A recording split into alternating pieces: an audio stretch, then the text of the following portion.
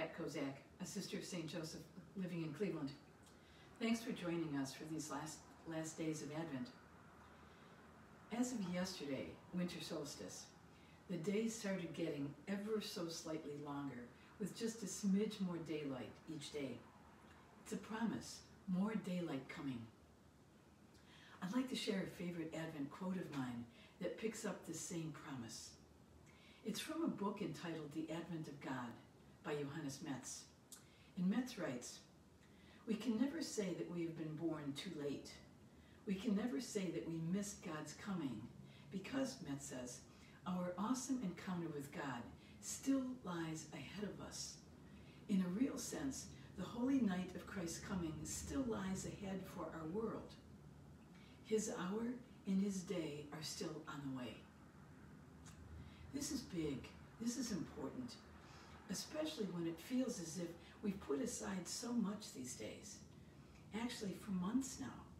We can't help but feel as if we've missed a lot of what's important. And yet, there is this promise. God is not finished yet. More daylight coming. The appearance of God in our world, in our own lives, did not end with the birth of Jesus. It is here to be seen every time we witness kindness, every time we experience or we offer forgiveness, every time we start over again, gently, without judgment, without resentment. You know, no one expected God to come looking like Jesus, the son of Mary and Joseph. They expected some great ruler or warrior king who would turn everything upside down with some grand reckoning. In fact, it was our expectations that were turned upside down. Instead of power and might, God came with love and compassion, with care for the poor and love of the ordinary, and asked us to be like God, to be like this manger-born, incarnate God. We pray for the eyes and the hearts to see this happening, to see how love keeps breaking into our lives, to recognize it, and then to contribute to it.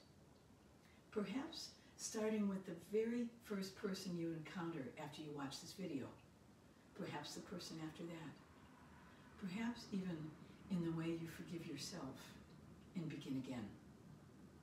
May we awaken each day to the possibility that God's Advent will dawn, even today, especially today.